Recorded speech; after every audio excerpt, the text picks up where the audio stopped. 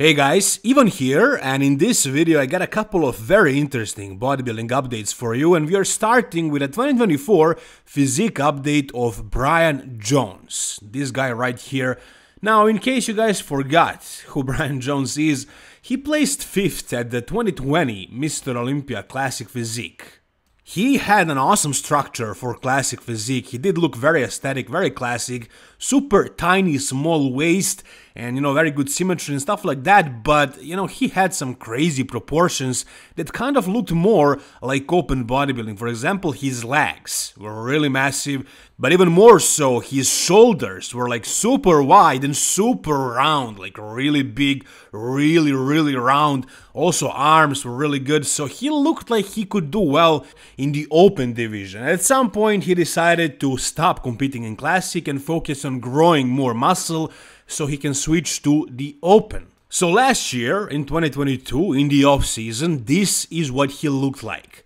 He was 245 pounds right here, which is not really that heavy for an open bodybuilder at that height, right?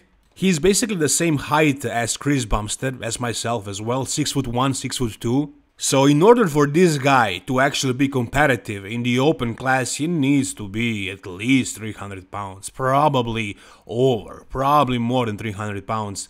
Maybe with his shape he can get away with a little bit less, but I don't know, to be like a top open guy, he needs a lot more tissue than this, and this was back in 2022, and now 2 years later we got a new physique update. So let's take a look at how much progress he actually made in the past 2 years. And I gotta say, I'm disappointed. I don't think he made any progress. On the contrary, I think he actually regressed. I think his legs are looking smaller than before. I'm sure his arms and shoulders are really dominant, and that was always the case, but I don't think he looks much bigger. From behind, the X-frame is there, the waist is small, the shoulders are wide, the arms are big, but for the open, he definitely needs to add more muscle to the back, to the hamstrings, to the glutes. So, this is definitely not the progress that I expected in 2 years, right? So I thought he was going to make more progress and actually get bigger, but it is what it is. Maybe he's actually going to prep for Classic. Again, maybe he decided to quit that open idea, because the progress is obviously very slow. He obviously plateaued. Maybe there is an issue that is preventing him from getting bigger than this, and there is a criticism that he received from so many people. It was about his calves. As you can see, his calves are really freaking tiny, almost non-existent for a guy this big. This is just silly, but it's just one of those body parts that can be very stubborn genetically. So maybe he's working on them and they're not growing, but this just looks funny. I'm sorry, but I don't know. Maybe he doesn't even train them very hard. They definitely are inserted very high. But look at Andrew Jack. His calves are the same genetically. They're also very high inserted, as high as they can be. I don't think they can be any higher than this, but he trained them like a maniac, and they got bigger. And I think Bryan Jones could probably do the same, but he probably just quit on his calves. And it's definitely ruining his aesthetics. If you pay attention to it, it's just looking silly. But yeah, as far as Bryan Jones, switching to the open division, honestly, it doesn't seem like it's gonna happen. It looks like it could happen, it looks like he has the structure for it, but he decided to switch to the open 4 years ago, and nothing changed. He still has the same physique he had 4 years ago as far as size, so yeah, I think he's gonna come back to classic physique. But I don't know, we don't have any updates as far as his future plans, but I don't think it's gonna be the open. Next, we got an Arnold Classic participant who is going to be competing in 6 weeks from now. It's Justin Rodriguez. And here in this photo, and basically all of his other videos and photos, he looks freaking massive. Like, he looks really big. And he's coached by none other but Abdullah, Brandon Curry's coach. So we can be pretty sure that Justin is going to be huge at the Arnold. But as far as conditioning, I'm not so sure about that.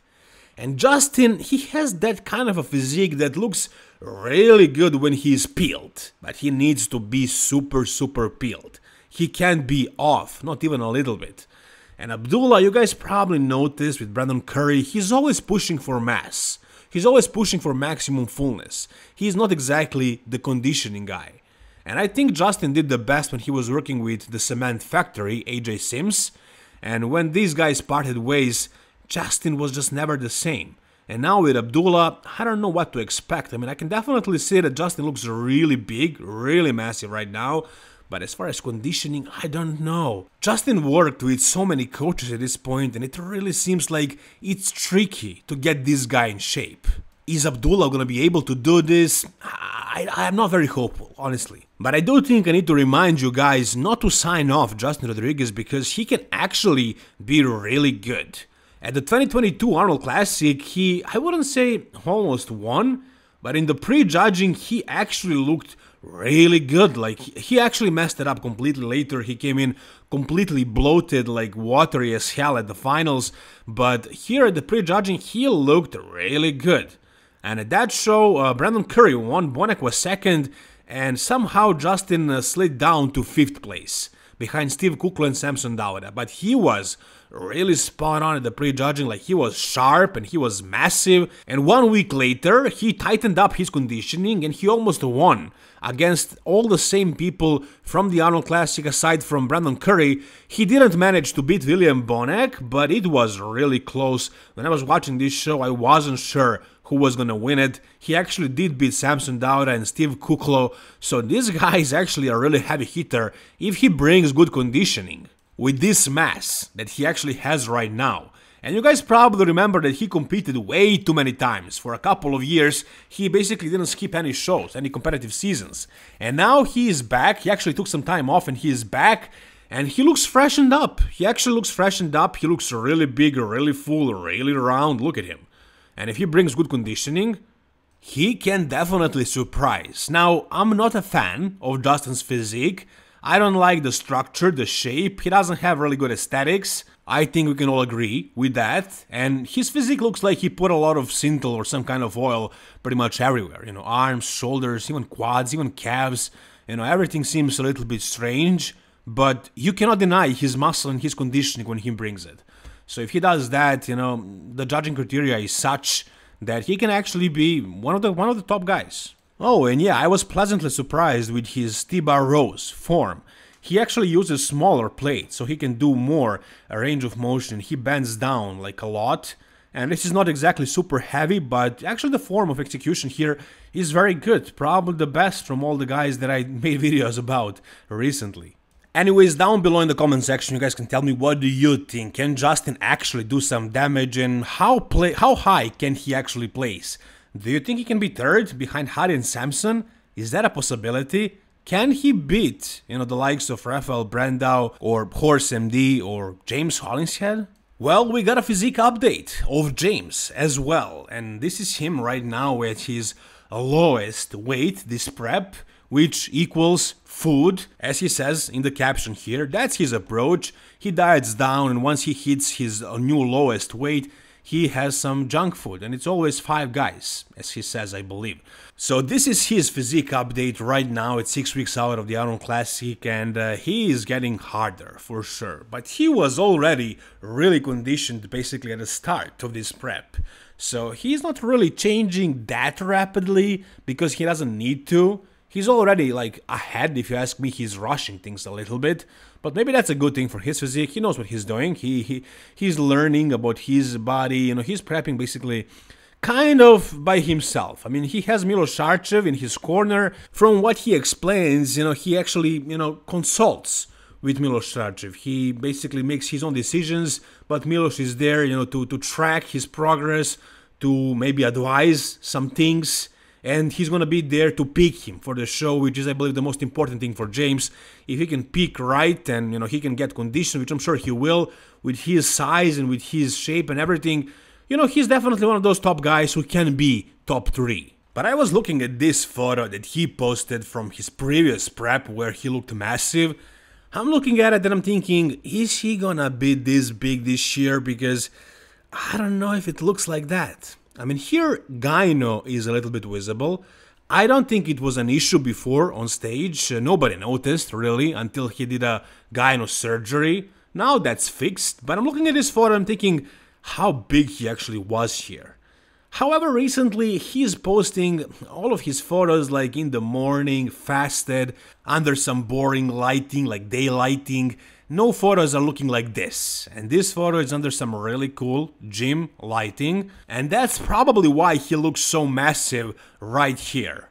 I mean, here he looks super big, super massive, and in his current physique updates he looks much smaller than here. But I'm guessing it's because of the lighting, and because here he's not in as good of a shape as he is right now, and there is 6 more weeks to go. So I'm hoping at the end the final package is gonna be better. He's gonna be shredded, like more shredded than ever before, and if everything goes well, goes smoothly, he's gonna be, you know, as big as he usually is. I don't think he can really miss the mark that much with like the size.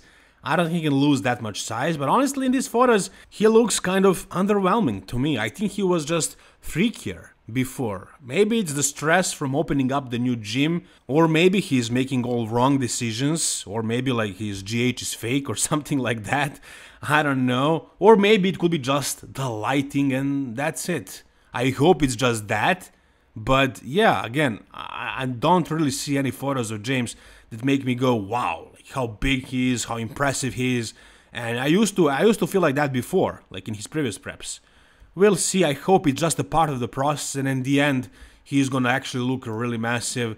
The photos, again, don't look that impressive, but maybe the final package, if Milos helps him peak properly at the end, maybe this is gonna turn out and be his absolute best package ever. What do you guys think? Are you seeing the same thing? Do you agree with me or not? I mean, whatever is the case, tell me down below. Now, we also got a physique update, a little physique update of Hadi Choopan. It's not really showing much, but you can see the conditioning, you can see the graininess, you can see the hardness, and this guy has it. I mean, the lighting here is phenomenal, and he has a filter on as well, and this is after training, so he's pumped. So it's a completely different style of a photo than those photos that James is taking, but like you cannot deny the fullness, the hardness, the detail, the conditioning. It really seems like this guy is ready for war, like he is really driven. It seems like he's gonna bring it like never before. It's probably gonna be the best version of Hadi so far, and yeah, it's gonna be hard for anybody to beat this guy or to even look good next to him. And that's all I'm gonna say for this video, guys. If you enjoyed it, please give it a thumbs up. For more videos like this about bodybuilding, guys, please subscribe to the channel. Thank you so much for watching. See you soon. All the best, guys, and bye-bye.